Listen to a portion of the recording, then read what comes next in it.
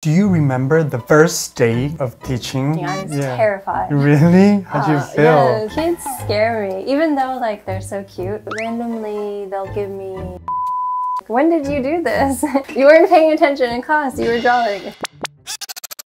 Okay, so Kat, sorry my question might come off as super boring because you've been asked this question a lot. Oh, okay. I'm I think I adamant. know where this is going. Okay, so just curious what brought you to come to Korea, brought you to Korea, and ever since you're a middle school English teacher, right? So how'd you start your job and stuff? The story of itself, yeah. So I've always been interested in living abroad, and specifically somewhere in Asia, and I had the opportunity to study abroad in university in Seoul, Daejeongdaehakyo. So I was here for 4 months, and it was the best experience ever. Oh my gosh. I recommend studying abroad to everybody because I learned so much, met so many people, and I really got to experience what it's like to live in Korea. So I really loved it. So I knew once I finished university, I have to come back. So that's what made me come back and become an English teacher, working with middle school students. It was fun. I really enjoy it, and I'm glad of the opportunity I've had to come here, live here for 3 years, be a teacher. So you've always wanted to be a teacher? No. No? Well, yes and no. I've always wanted, I love to teach and I like to help out, but teaching English, I like English, but it's not my passion. So I enjoy being an English teacher for now, but later on I want to teach other things besides just English. Okay. But it's a good start to my teaching career.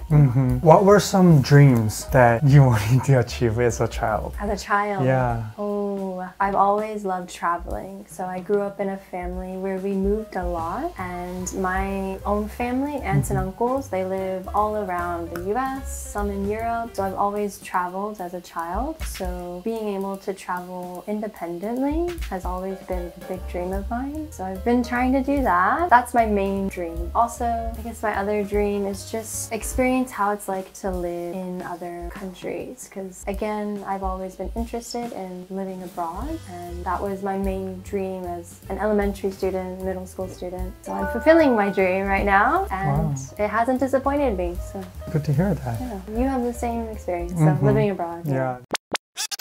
So this video will be uploaded, right? And what if your students My students see that? Definitely see it. They're over there giggling about. A lot of them love to interact with me outside of class, and so we talk a lot outside of class. They know my hobbies, what I do, I know what they do. So they know something's going on, so they will probably see the video. Oh, for sure. So I'll probably be getting a lot of comments. Yeah, they're gonna come up to you and hey, I saw you there! Right? Okay. So, do you remember the first day of teaching at middle school? First day of teaching, I was terrified. Really? How'd you feel? Yeah, kids scare me. Even though they're so cute, but middle school students, I didn't have a lot of experience with them. So it was very intimidating in the beginning. Also, I'm the only foreign teacher, so everybody else around me, they're all speaking Korean, it's all in Korean. Yeah, I'm not familiar with the Korean public school system. It's different from the US. So I was very scared my first day.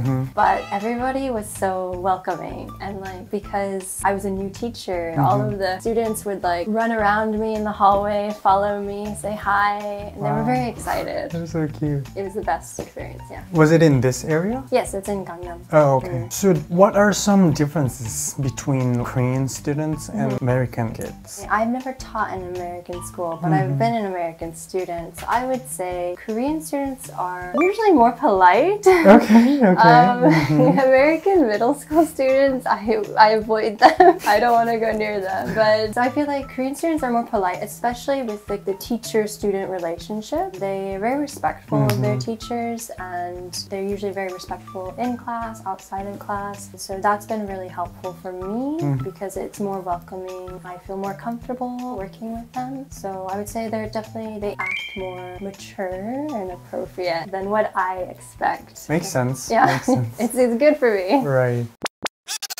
So is there any circumstances or students that you came across that you still remember? Because by culturally or just anything? Well, it's very random. Randomly, they'll give me candy and gifts, and they'll also give me drawings that they do. A lot of my students are very artistic, and so sometimes they'll like give me random drawings of myself where I'm like, when did you do this? You weren't paying attention in class, you were drawing. It's okay. Oh my god. Because I get something. But that's very meaningful to me because I don't expect them to give me anything. And so when they share their candy with me, or when they share their snacks, or they draw pictures, it's very meaningful to me. And it's something that I would like to give back to them. Because it's really memorable. Yeah, it's just a sweet moment.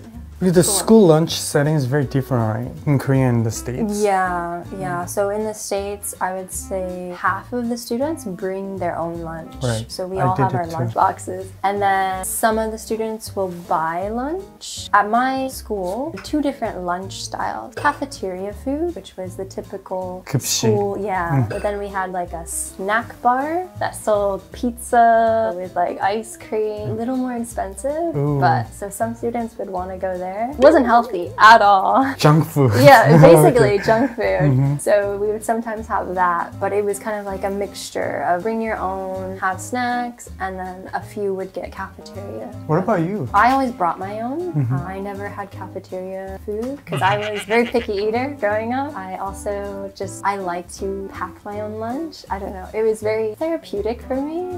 And like my mom or dad, they were working, so I would usually have to do it myself. I like to pick out in the morning, oh, what do I want to eat today? So I enjoy that. But that's just a weird thing that I like to do. No, it's not weird at all. Okay, thank you.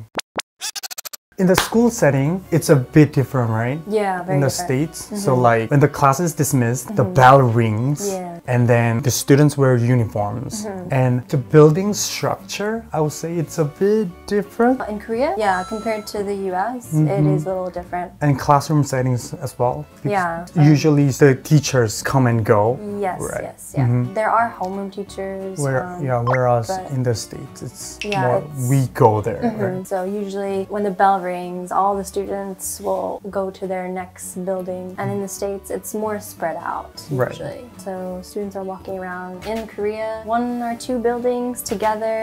Yeah, the teachers just move about. It is very different. And the uniforms as well. The uniforms, yeah. I like the uniforms. It really helps me tell apart first year from second year and third year because they all have different colors. And sometimes, because I teach over 600 students, so I don't know all of them. And sometimes if they say hi to me, I don't know, are you second year, third year? But whenever they have their uniform on, their color, I'm like, okay, I know who you are. You mean the name tags, right? They sometimes the color have their of name tags tag, is different from the grade to grade. Yeah, so it's easy to tell them. So you can recognize. Very, very important for me. Over 600 people, students, 600, that's a lot. It's a lot of faces. You won't be able to memorize their whole names. No, I try.